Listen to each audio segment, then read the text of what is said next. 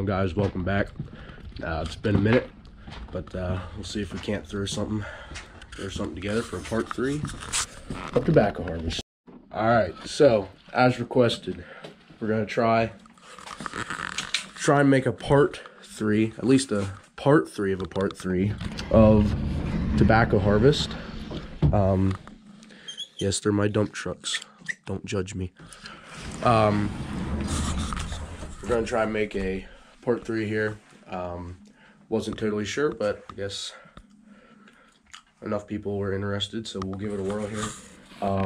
This is my tobacco cellar, sometimes otherwise known as the dungeon. Nathaniel likes to refer to it that way. He does not like being here. This used to be, I guess, a pretty, let's see if this thing,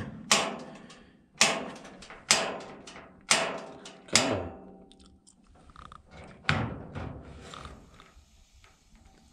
There we go.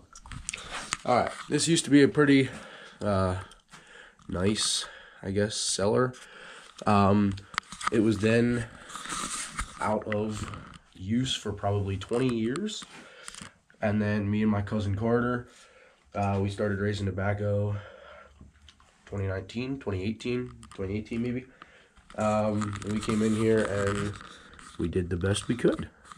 It needed some cleaning. We had to put the presses in here. Actually, we raised it that high. There was no wood platform. It actually steps down about 6 inches, and it was mud. There's a drain down there. It was a mess. We used it like that for a year, and then we found the drain and drained all the mud and water out. There's actually a spring underneath of here, which is actually kind of helpful for getting the tobacco damp. But we put stone and skids and plywood and raised it up. And it is definitely not the nicest tobacco cellar around, for sure, but it is functional. And that's all that matters in this use anyway. So yeah, we'll try and see what we can get taught. Gonna have to start in square one. And I'm not sure how it'll work out, but we're at least gonna give it a shot. So I'm gonna get some out here on the table, and then we'll dive on into it. All right, so these are the tobacco laths that you would have seen us cutting, spearing, and loading in the summer. They've since dried down. Up in the barn, we are actually almost done taking down out of the barns. We're coming down the home stretch, actually.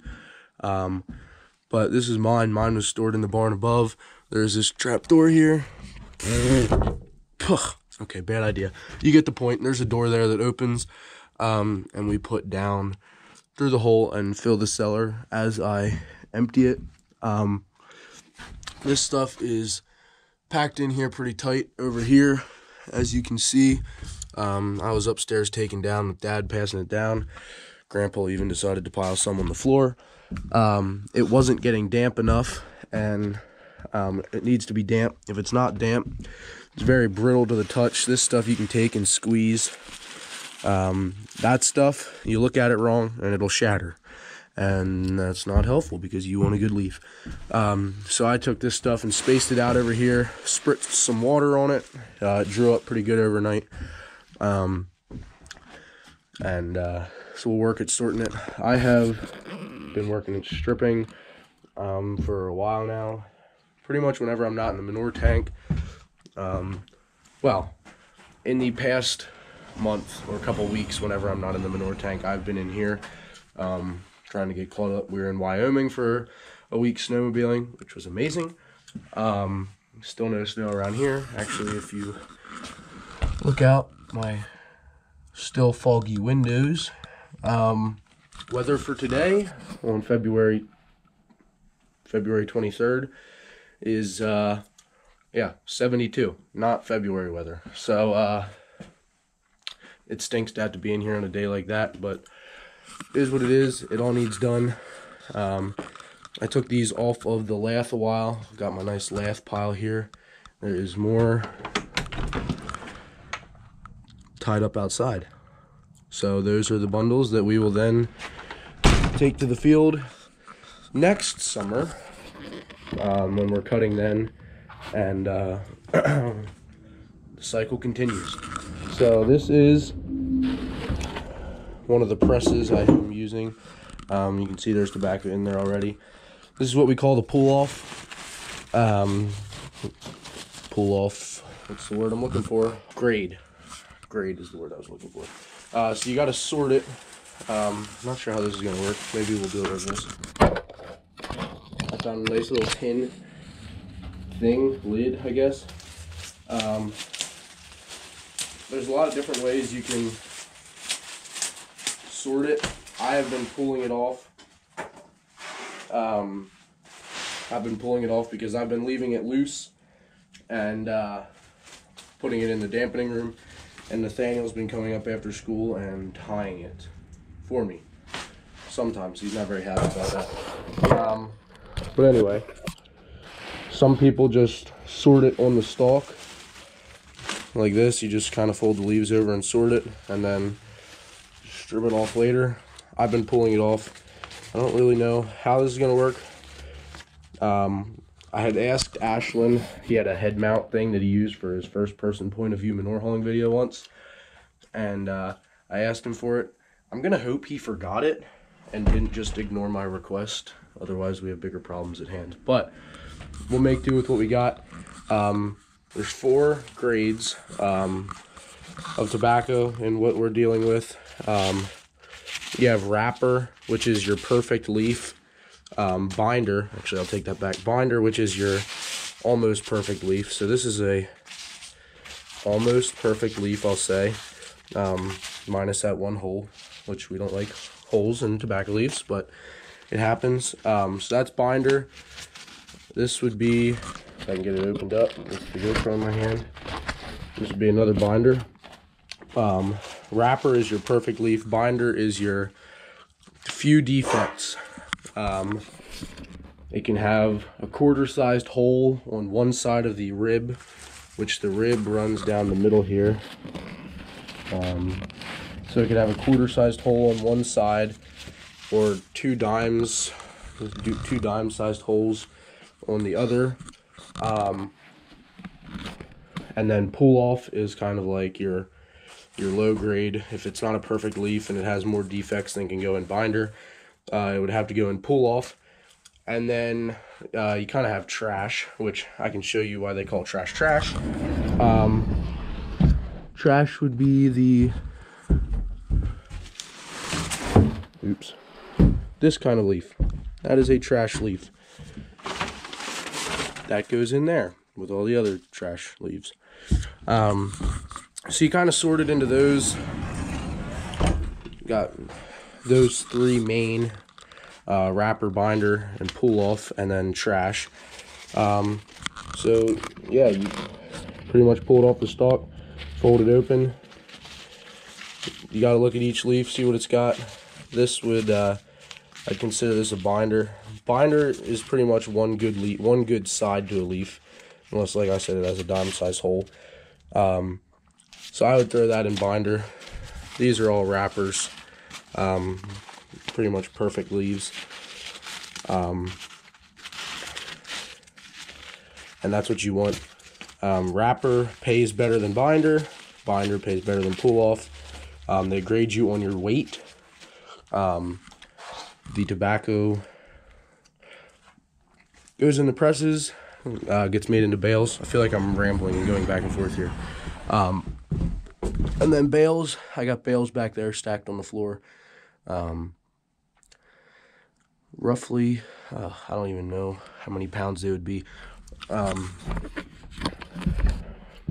I don't, maybe 40, 45, 50.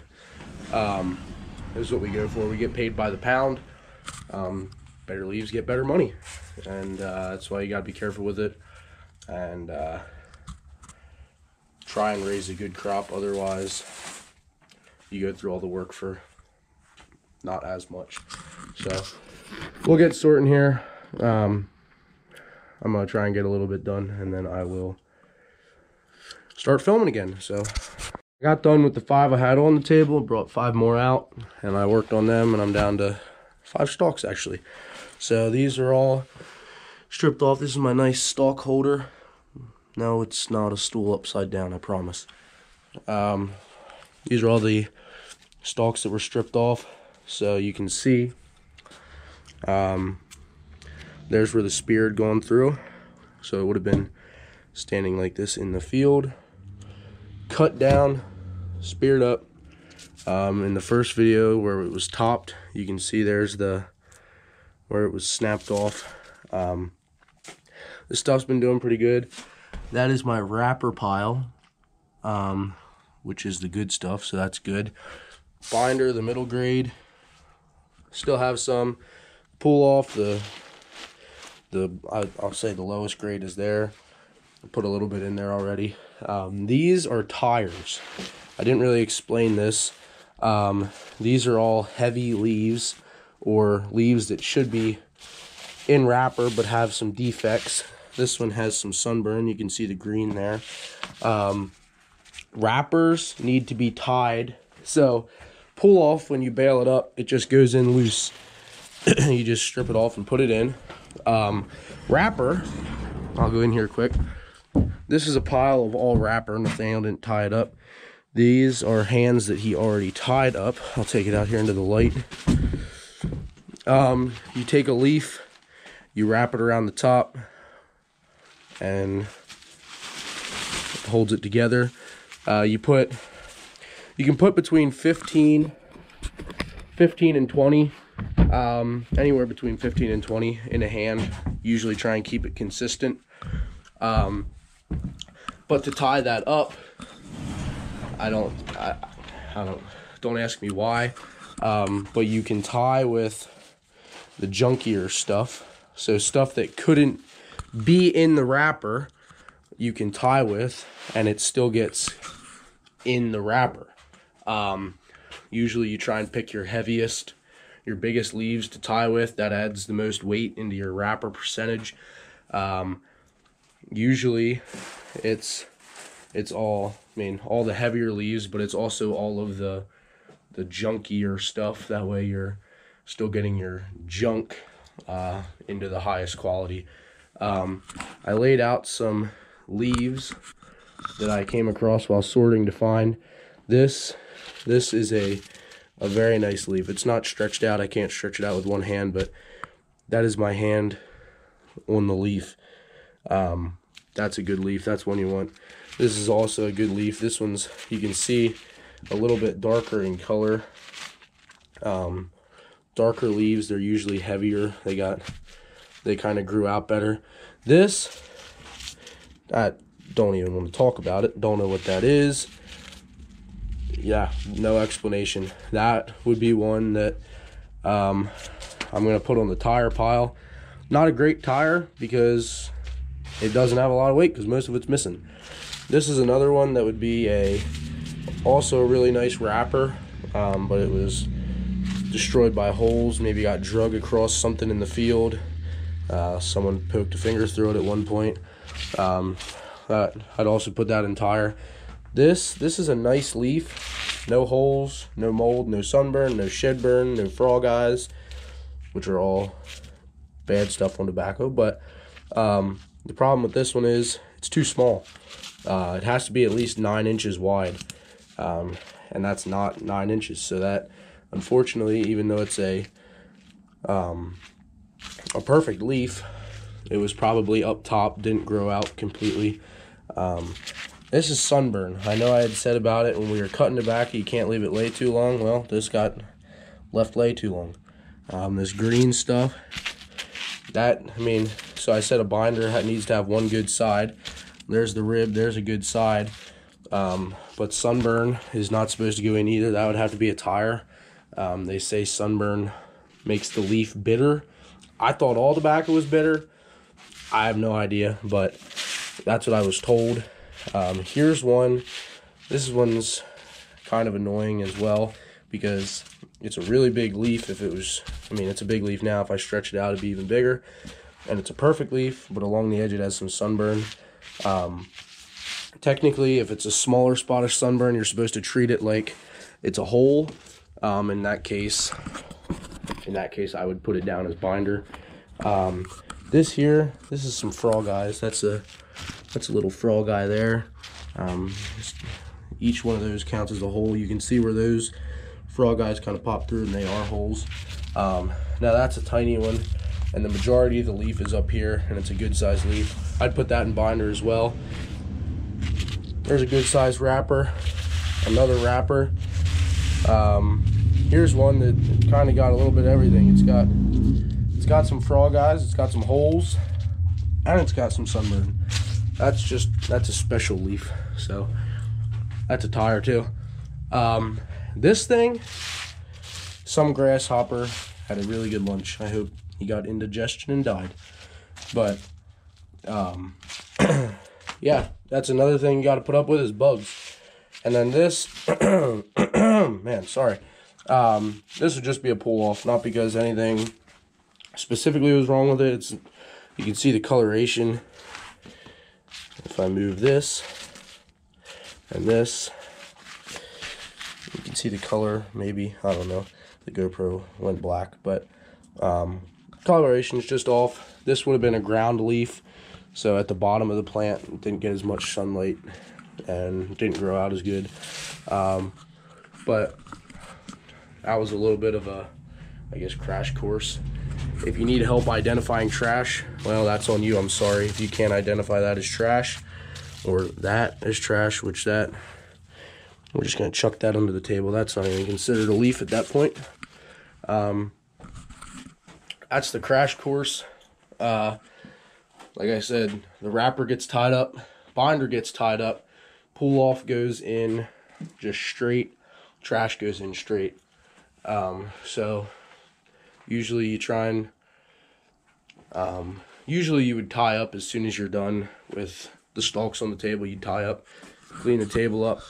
Because Nathaniel's tying for me, I'm going to carry those in and put them on the table, and then I will put the pull off in this press and just kind of clean up some stuff and bring 5 more out, and the cycle just keeps going. So I'm going to take the stalks out,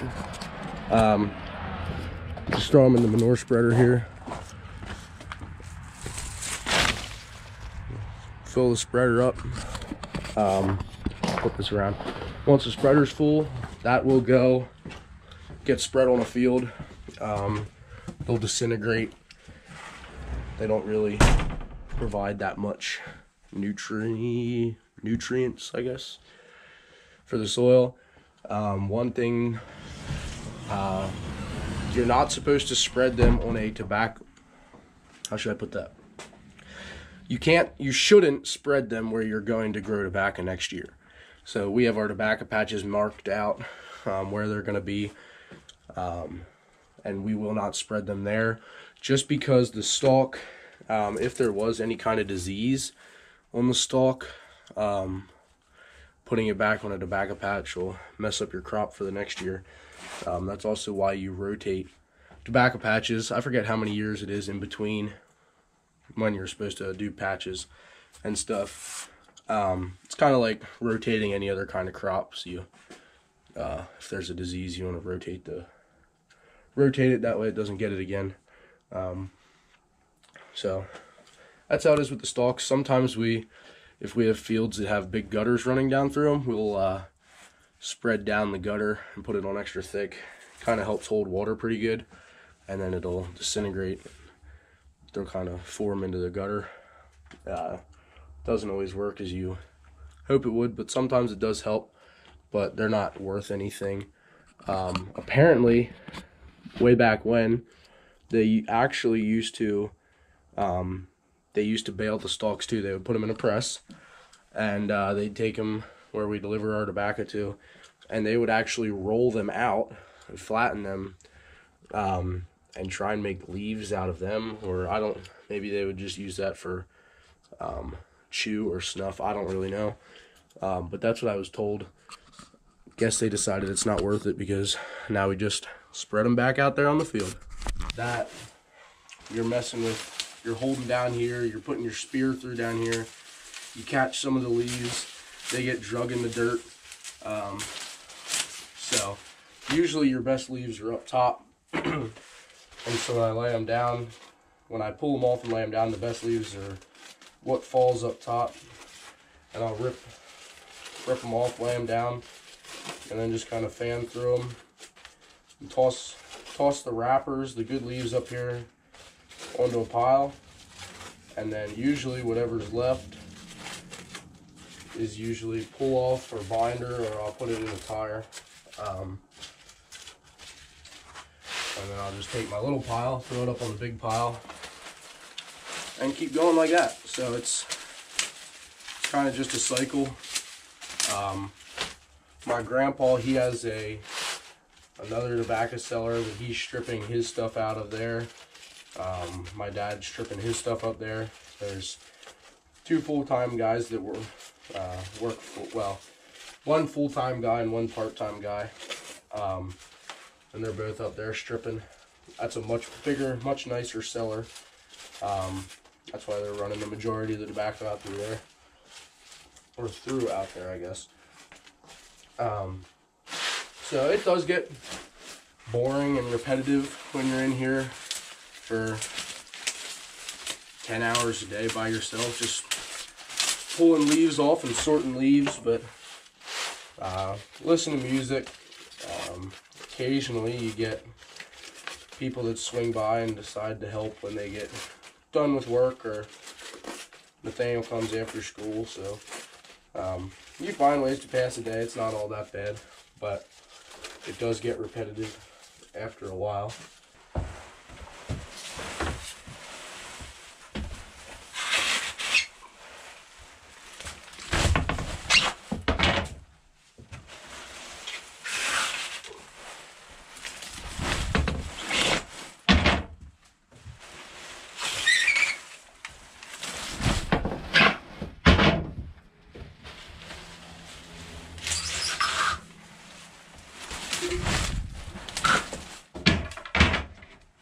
Alright, so I decided I'm gonna go home for lunch. Haven't decided what I'll be doing after lunch. It's kind of I don't know. Seems like too nice of a day to be spent just standing around inside at a table sorting leaves. But I guess it all depends on what else there is to do. I'd really like to wash the manure tank at some point here soon.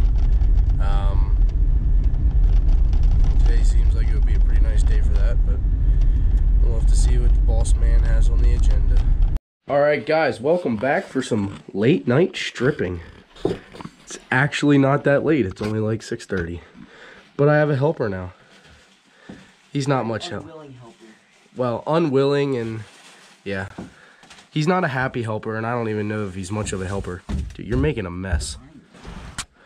If you could have taken a few more. So, for the first little bit, since I wasn't tying this morning, no, get the tires. I specifically set aside tires.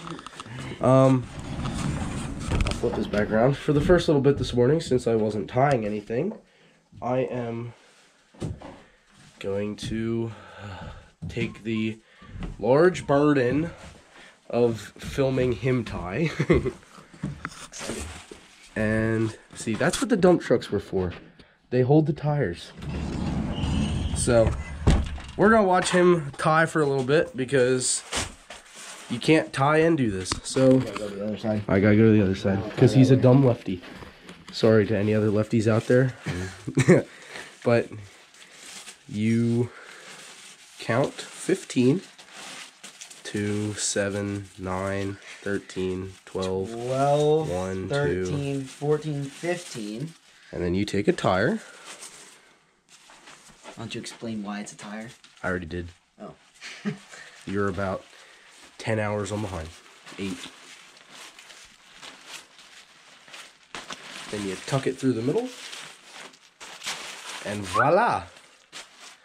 Now do that 400 more times and you'll be caught up. So, 72 of those hands go into a bale. And it'll take him a while to get there. So while we wait for him to do that, I'm gonna make sure he doesn't get cold up.